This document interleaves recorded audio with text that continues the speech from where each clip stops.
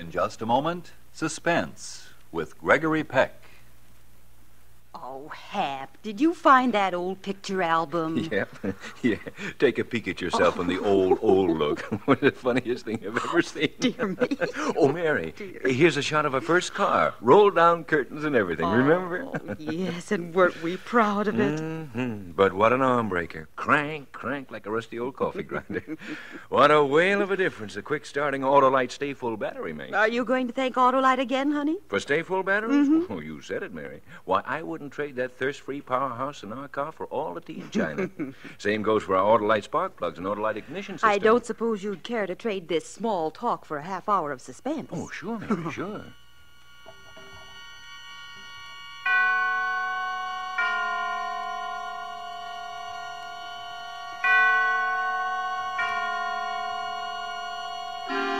Suspense.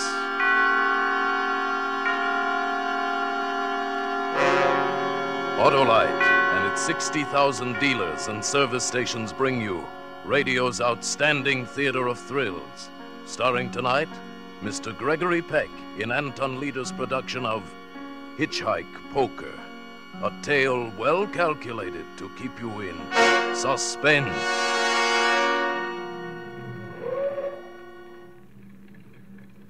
Want to ride, young fella? Oh, you bet. How far you going? Oh, hi. Well, hop in. Well, thanks.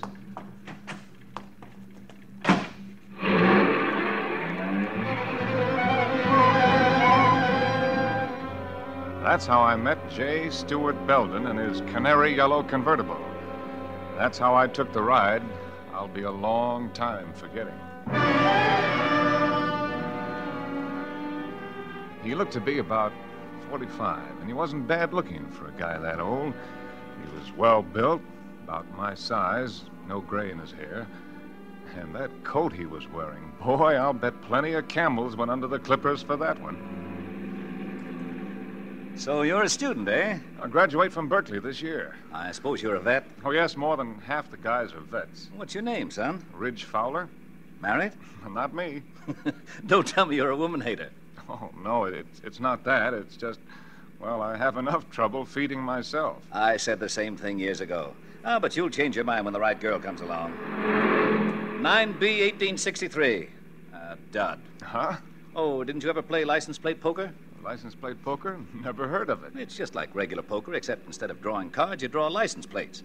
Now, I drew that hand. There was nothing in it. Next card we see will be your hand. Here comes one now. Watch the license plate. 4J3134, 2 pair, 3s and 4s. You beat me. Hey, that's a good game. What are the stakes? Well, make it easy on yourself. Shall we say $100,000 a hand?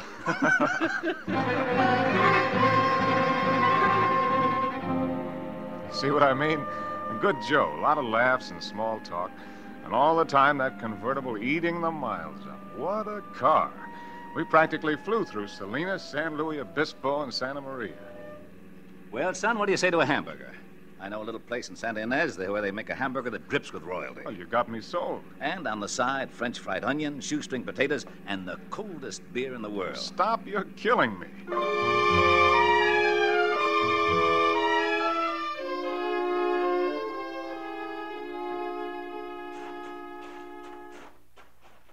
Now, tell me, did I overrate the place? Boy, that was terrific. The trouble is they give you too much food in there. I've got to quit eating like that. My clothes are getting tight, especially this coat. Well, that coat sure is a beauty. I'm nuts about camels here. You are? Say, I've got an idea. Why don't you try it on? Oh, no, Mr. Belden. I didn't mean Go ahead. You're just enough thinner than I am that it ought to fit you fine. Well, gosh, I Here, would... go ahead. Try it on. College boy can always use a coat. Oh, well, it's a good fit. It was made for you. Well, I don't know what to say. That's a coat for a king. Well, I guess that makes you a monarch then, son, because it's your coat now. I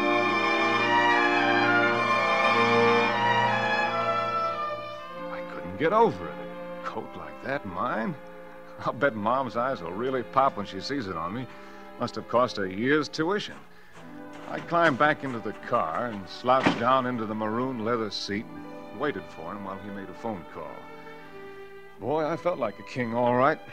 I was deep in a daydream when he came out of the phone booth. Okay, Ridge, here we go.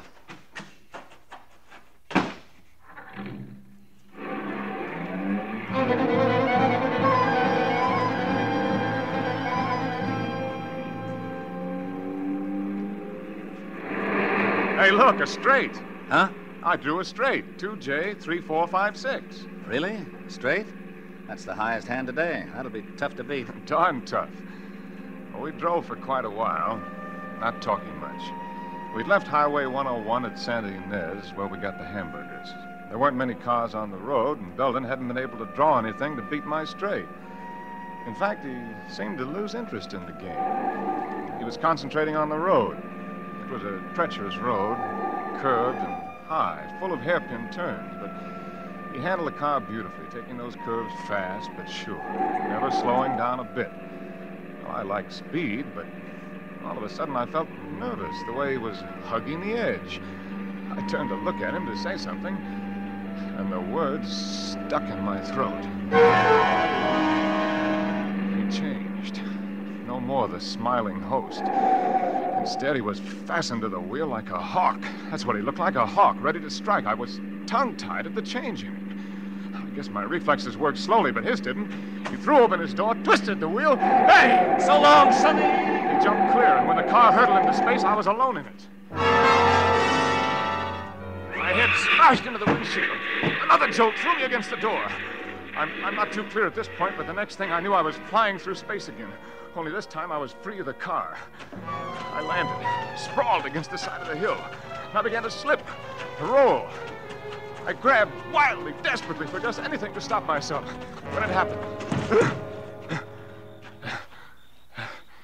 it was the trunk of a twisted, gnarled old tree that grew out of the hillside.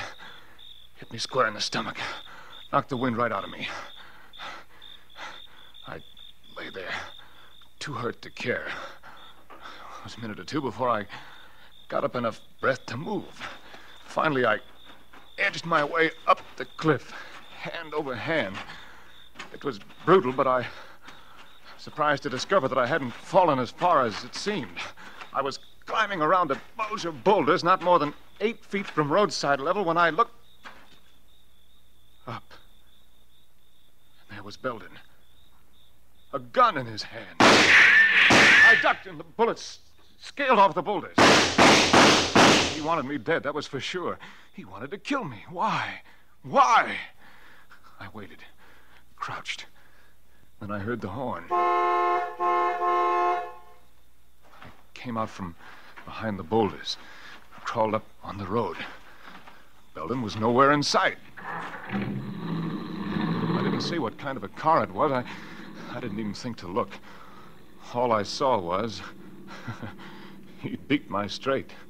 4L5555. That was the license. 4L5555. 4 of a kind. All of a sudden, I was shaking. I looked at myself.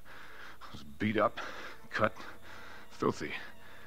But what was worse, the camel's hair coat was a mess. King? I had to laugh. Belden was king. I was just the joker.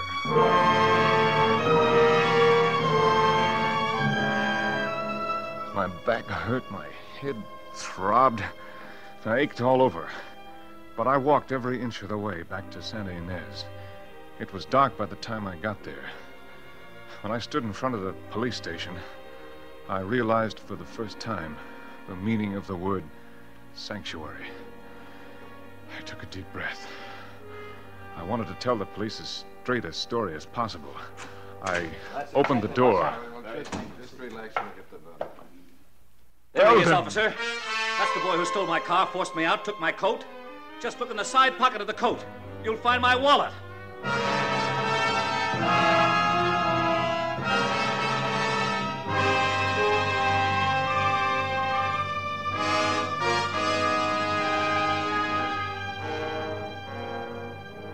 For Suspense, Autolite is bringing you Mr. Gregory Peck in radio's outstanding theater of thrills, Suspense. Say,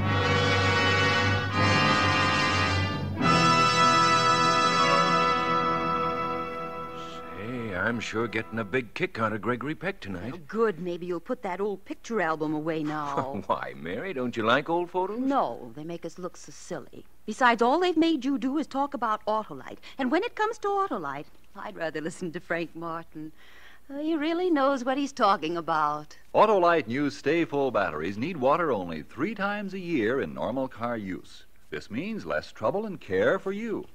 For Autolite's greater water reserve practically eliminates one of the major causes of battery failure. Autolite stay-full batteries are a great new development of Autolite engineers who produce complete ignition systems for many of America's finest cars. They work in complete harmony with your car's entire electrical system.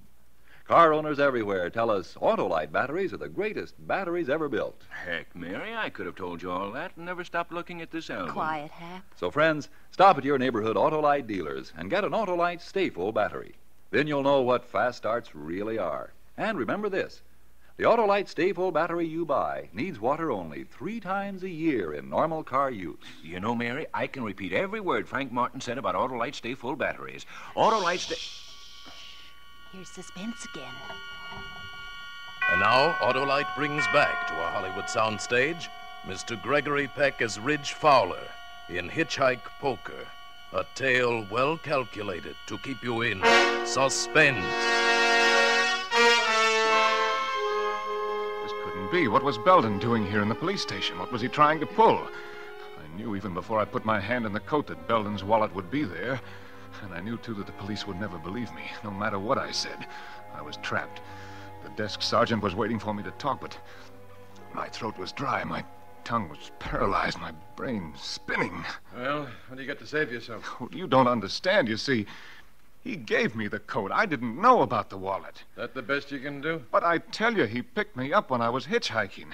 I was going home from school for the weekend. Then he forced me off the road. He tried to kill me. He shot at me. Sergeant, let the boy go. But, Mr. Belden... I've changed my mind. I don't intend to press charges. But this kid's crazy. Easy, Sergeant. He's a war veteran. Oh, I see. Oh, no. Lock me up, please. Don't believe him. Everyone is entitled to one mistake. Any boy who is big enough to come into the police station voluntarily, give himself up, deserves another chance. If I could have erased the memory of his face You when lock he him up, put twisted him that away. wheel and screamed, "So long, Sonny." All these benevolent words would have fooled me like they were fooling the desk sergeant. Belden was bursting with sweetness and light. But every word he said to release me only tightened the web tighter. And I knew just as sure as I was standing there that he wasn't through with me. That walking out of that door would be like releasing the clay bird at a trap chute. Well, it's up to you, Mr. Belden, if you're sure he won't cause any more trouble. I'm positive that after tonight, this young man will be no trouble to anyone. No trouble to anyone. After tonight, I had to get away from there. I had to run.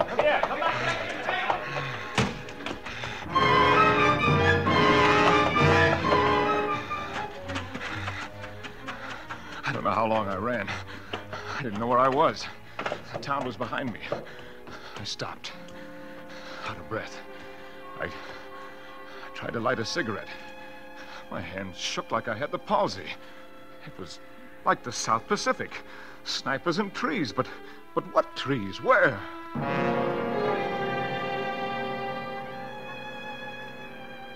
Then I saw the bright, glaring neon ahead. Mac and Al's, one sign said, and Wayside Rest Trucks Welcome, the other. Just a dinky service station and a lunch wagon, but it was an oasis to me. Howdy. Hey, what's the matter, Bud? You sick? No, I'm all right. You sure look green around the gills. Been in a fight? How soon will the trucks start coming through? You got a long wait, about 2-3 hours. Been in an accident? Look, mister, I've got to get a ride to Ojai. Do you mind if I hang around and wait? No, I don't mind. Won't do no good, though. Ain't allowed to pick up riders, company rules. Might be lucky and catch a wildcatter, but I doubt it. Oh, thanks. You sure you're all right? Maybe you better go next door and get yourself a cup of coffee. Sure look like you could use one. Yeah. That's a good idea. Hey, if a ride turns up, I'll call you. Thanks, Mac. Oh, I'm not Mac. I'm Al. Mac works days. Well, I felt halfway decent when I came out of the lunch wagon. I'd cleaned myself up and reduced my capital to 15 cents. Al had a customer. Gas and oil, that'll be $2.80. Hey, Bud, come here. Huh? I got you a ride to Ojai. Oh, you have? Who with? The little lady here. She's been driving all day, got an awful headache. She's going straight to Ojai. Here's the fella I was telling you about, lady, that needed a ride to Ojai. Oh, I'm afraid you misunderstood. I just said I wished I had somebody to drive me. Oh, well, I don't blame you for not wanting to take a rider, but I'd appreciate it if you'd change your mind. I've got to get to Ojai tonight. Well, I am tired. Oh, go ahead, miss. He's a nice fella. Well, if you'll vouch for Now, him. wait a minute, lady. I don't vouch for anybody. All right. I guess it'll be all right.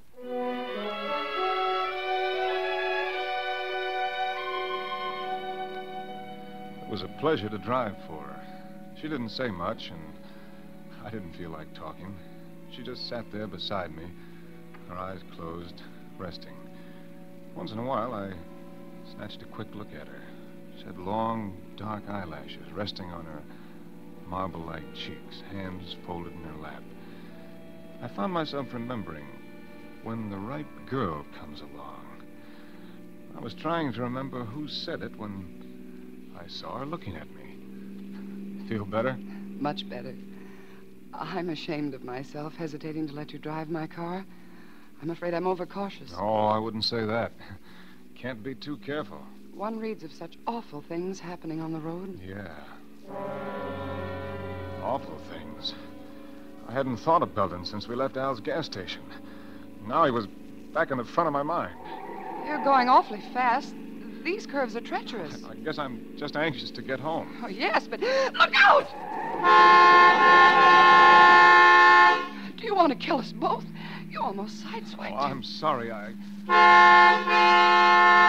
What are you honking now for? He's gone. Your horn. What about it? Oh, nothing. I thought I'd heard it before. Before? Look, maybe I'd better drive. Oh, no. I'm sorry. I'll be all right. I'm sorry. I'd be sewing up my sleeves if I didn't get a hold of myself. I must have been crazy, thinking that her horn was the same as the one that had honked for Belden when I was hanging on the side of that hill. It was just a horn. A lot of horns sound alike. I tried to steady myself. I didn't want her to catch on how rattled I was. I turned to her to apologize. She was putting a cigarette in her mouth, but it was purely automatic. She was sitting up straight, tense. Her eyes were glued to the road ahead. Then it hit me. I'd been over this road earlier tonight with Belden. Suddenly, it loomed up, that wide bank curve just ahead, the spot where Belden had tried to kill me. My hands froze on the wheel. I held my breath, and then I saw her hand reach out. What are you doing? Let go of my wrist. What's wrong with you? I was only reaching for the cigarette lighter on the dashboard. Oh. I'm sorry. That curve back there, it... Pull over and stop. Huh? Pull over. I'm going to drive.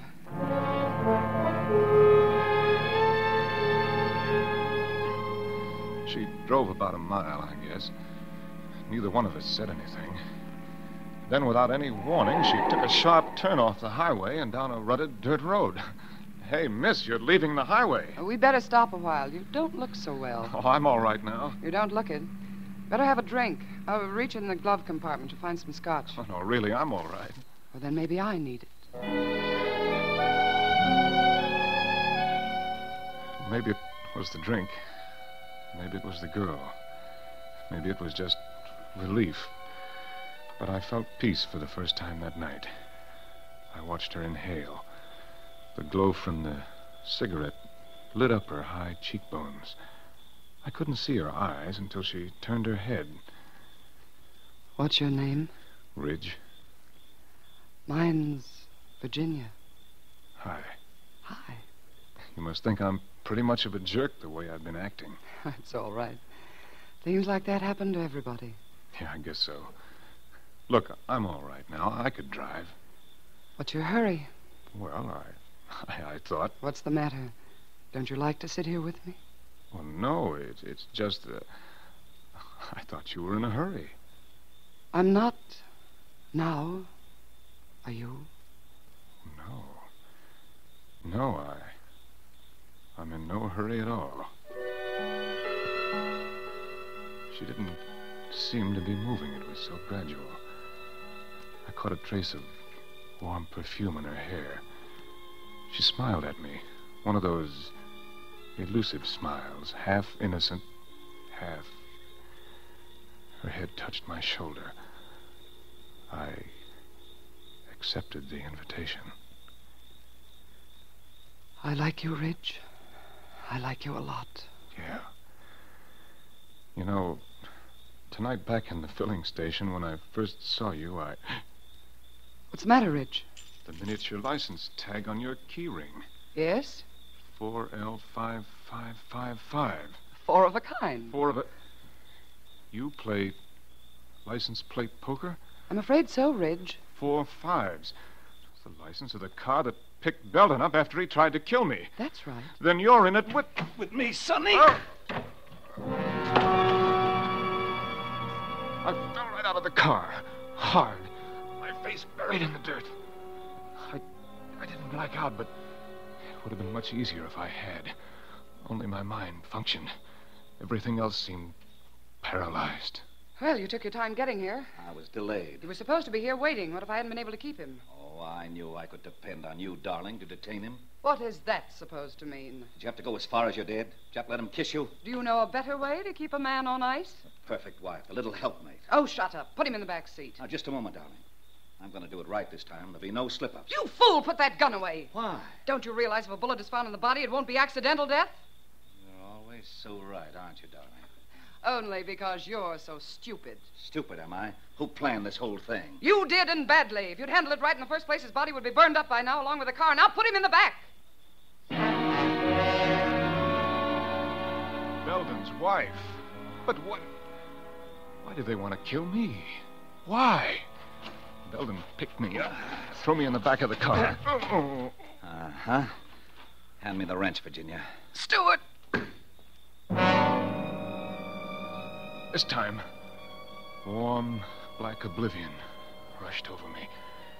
After a second, the pain was gone. And so was I.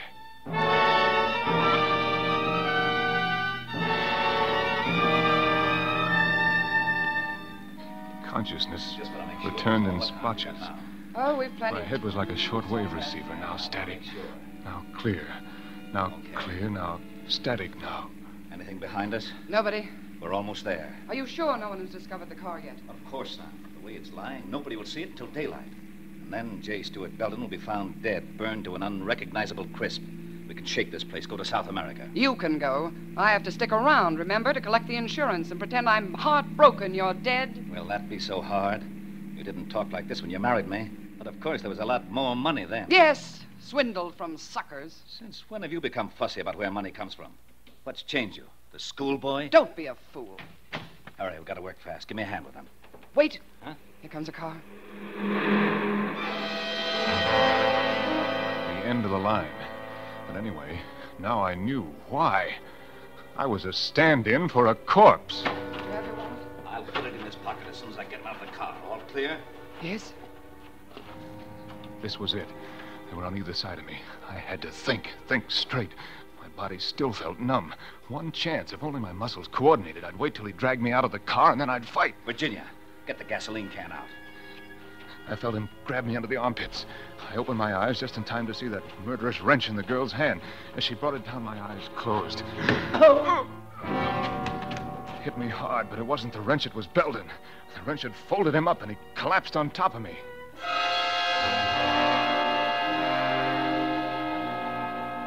Every nerve in my body was alert now. I didn't know what would come next, but I was ready for it. She pulled Belden's body off me. She wasn't aware of me watching her. She was too busy dragging Belden over to the rim of the cliff. She was transfigured with hate. Well, Stewart, that's how you planned it. Accidental death! And then she kicked him, and he disappeared over the edge. I didn't wait to see any more. I crawled out of that car, and I started to run right down the middle of the road. She saw me. Wait! Stop! Wait, Red! But I kept right on going. I glanced back. She started the car. She was coming right at me. First, I thought she was just trying to catch up to me. Then I realized she was trying to run me down. She was trying to kill me. I was crossing to the left side of the road. She was right behind me. It was just a question of seconds, and suddenly, around the bend, a big truck. I was sandwiched between them.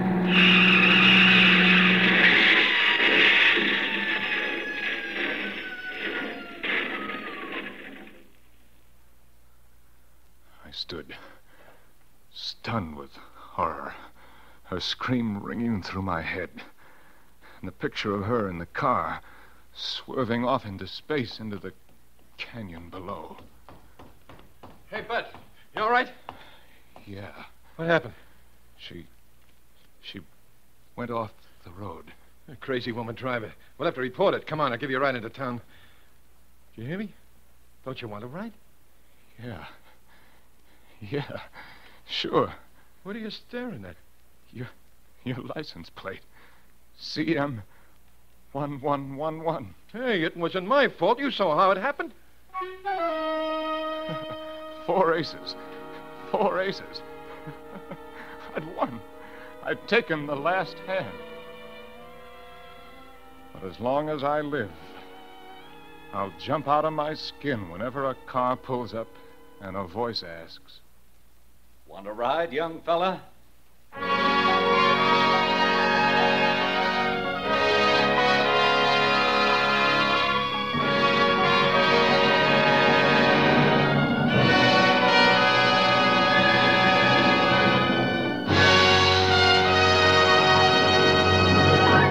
Thank you, Gregory Peck, for a splendid performance. Mr. Peck will return in just a moment. Well, think you'll get back to your old picture album after that performance, Hap? No, guess I'll just listen to Frank Martin and go to bed. Probably dream I'm in the Sahara without an Autolite Stay Full battery. Yes, friends, like the faithful camel of the Sahara Desert, the Autolite Stay Full battery you buy goes a long time between drinks.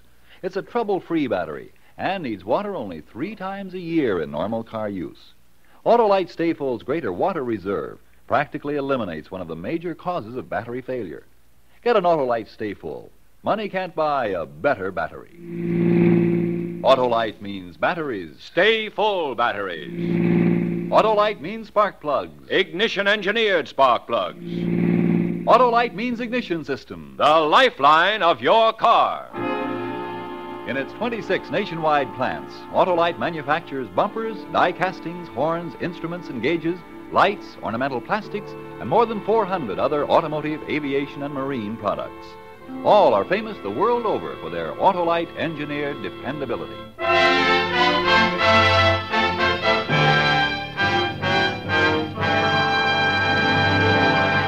And now here again is Mr. Gregory Peck. It's been a great pleasure to appear here tonight with this fine cast of suspense actors. And I'm expecting almost as much pleasure from listening next Thursday when radio's outstanding theater of thrills brings you Robert Young and Virginia Bruce in Celebration, another gripping study in Suspense.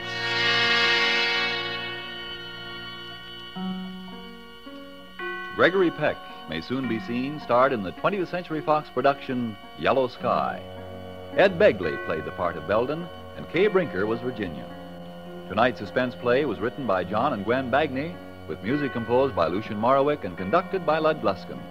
The entire production was under the direction of Anton M. Leader. In the coming weeks, Suspense will present such outstanding stars as Edward G. Robinson, Lucille Ball, Ray Milland, and John Garfield. Make it a point to listen each Thursday to Suspense, radio's outstanding theater of thrills. And next Thursday, same time, hear Robert Young and Virginia Bruce in Celebration. This is the Autolite Suspense Show. Attention, all men. Join the fighting outfit that defends America, the new National Guard. Good night. Switch to Autolite. This is CBS, the Columbia Broadcasting System.